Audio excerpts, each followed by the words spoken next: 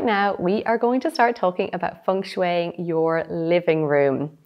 So your living room is the space that you do spend a lot of time in, chilling, relaxing with your loved ones, watching TV, so the living room is a really lived in space. It is a very important part of feng shui, and actually there's not very many things that you have to do with your living room.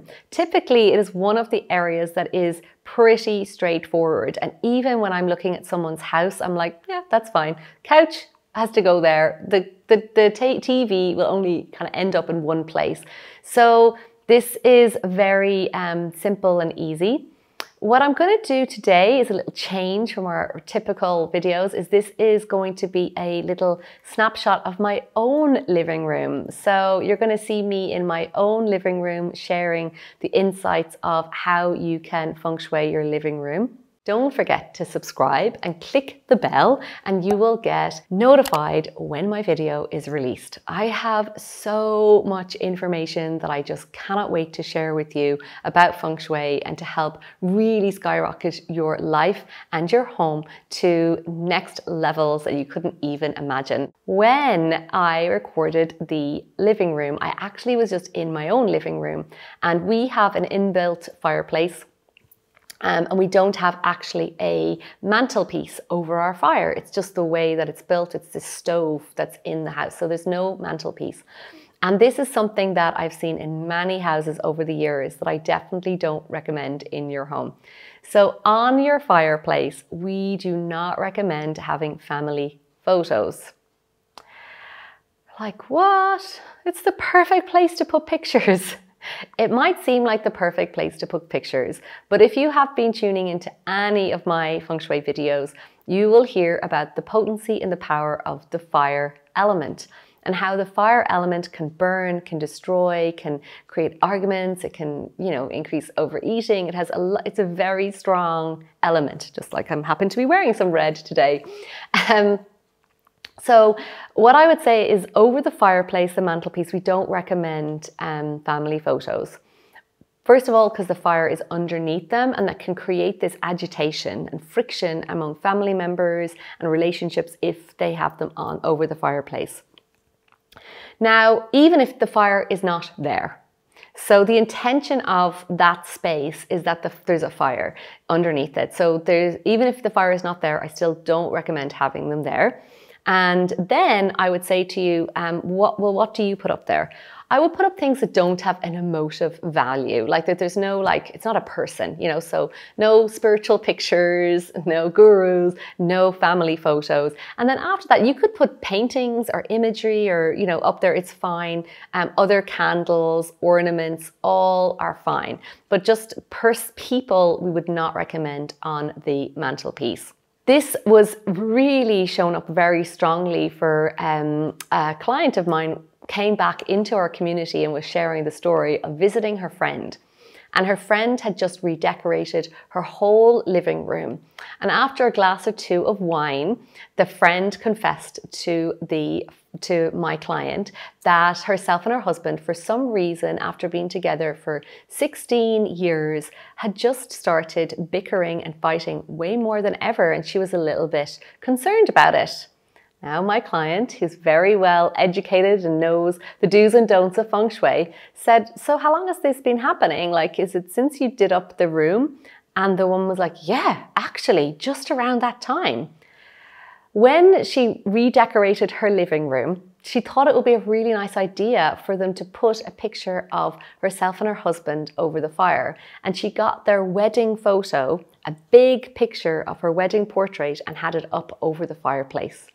And from that day until my client visited, they'd been having these little disagreements that were not normal in their relationship.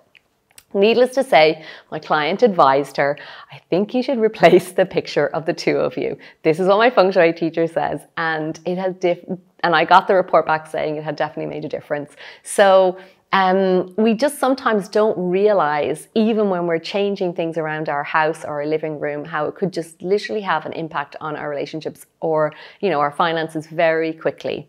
So if you've enjoyed this little snippet, go watch and check out the rest of the Feng Shui mini course where you see my own living room, and you can also sign up to see the rest of those trainings that will give you a much deeper dive into all areas of the home. And if you are wondering about why would you do Feng Shui, like why do it? What's the point? Like, is it not just moving furniture? Well, in the Feng Shui mini course, you will learn more about the deeper levels of it.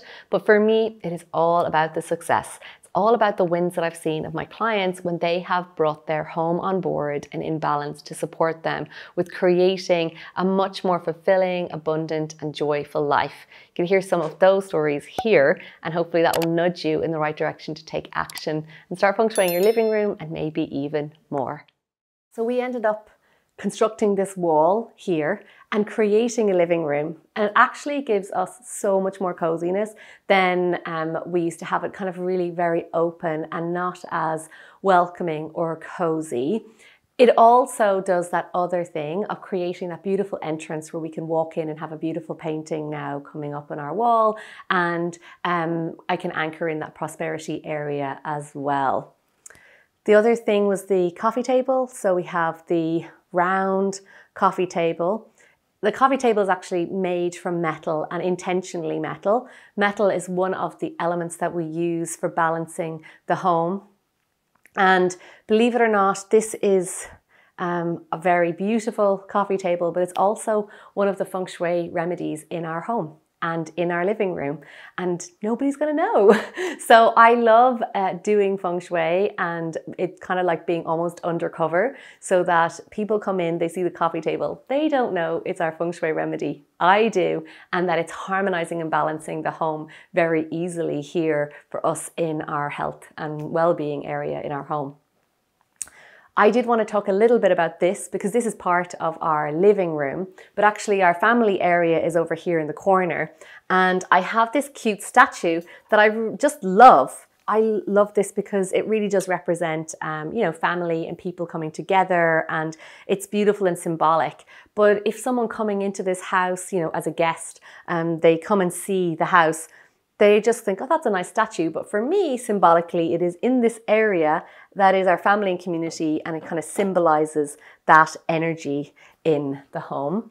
And we also just have some nice books and the globe.